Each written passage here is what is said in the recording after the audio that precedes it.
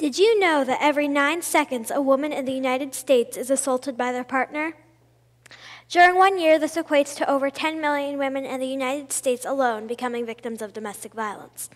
Domestic violence is a horrible topic that is most likely not going to be stopped. My name is Dakotah Fletcher, and I'm going to tell you all about domestic violence and how it affects us all. What is domestic violence? Domestic violence is violent, aggressive behavior against someone's spouse or partner. 1 out of 4 women and 1 out of 7 men are victims of domestic violence.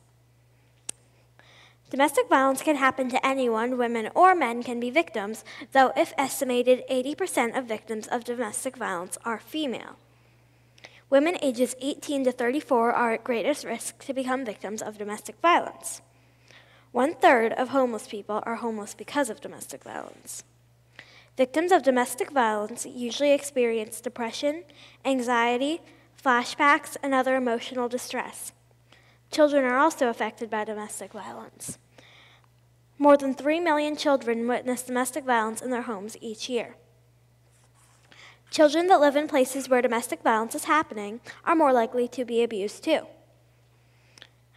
Domestic violence is like an emotional hurricane, deadly and causes people to lose their homes. And the only way to stop the hurricane is to be prepared. Always have the police on speed dial, and if you know a victim, call the domestic violence hotline right now, because domestic violence can cause PTSD, depression, and suicidal behavior. The National Domestic Violence Hotline provides life-saving tools and immediate support 24/7 to help victims find safety and live their lives free of abuse. Through donations and federal grants, they spread awareness and education about domestic violence. More people become victims of domestic violence each year than ever before. So please donate today. I may only be one person, but I hope I've at least opened your eyes to this horrible topic that needs to be stopped.